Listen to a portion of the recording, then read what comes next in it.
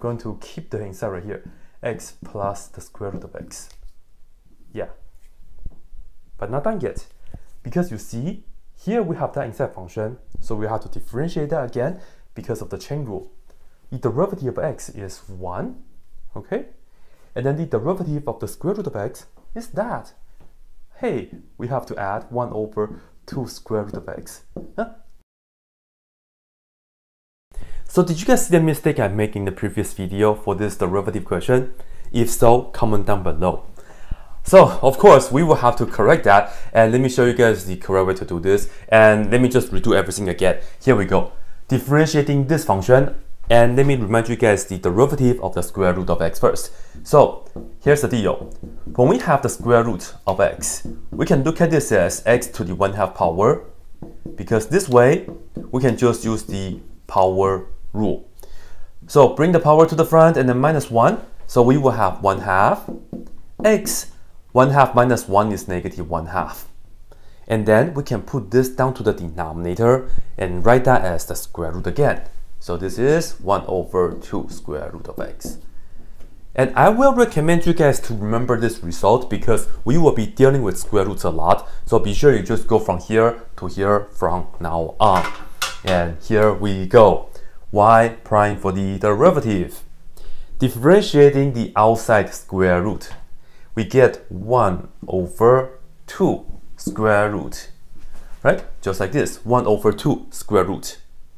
And we will put the inside back here. So we will have x plus square root of x plus the square root of x. And now you know it's the time to use our chain rule.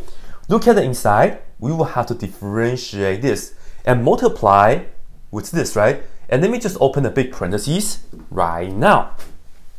The whole thing here will be the derivative of the inside. So now you can just imagine we don't have the outside square root anymore.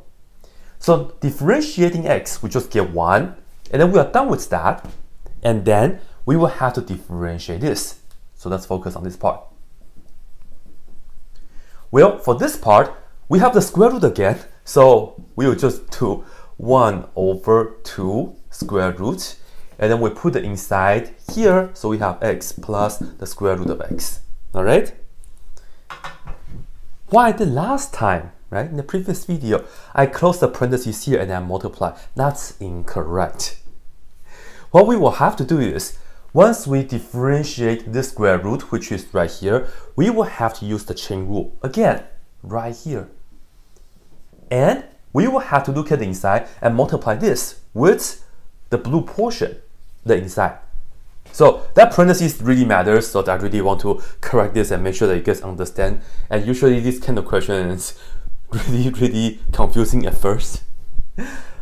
Alright, so now we see we have the x here, differentiating that we get 1, and then we add the derivative of the square root of x. And the derivative of the square root of x is 1 over 2 square root of x.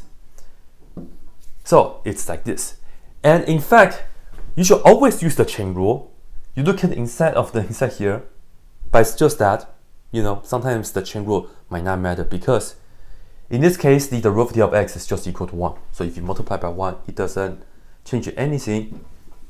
And yeah, so this right here, it's supposed to be the answer, right? Okay, so hopefully this right here is more clear now. And if you guys have any questions, leave a comment down below and let me know. If you guys want to see more questions like this, check out my playlist for more chain rule questions.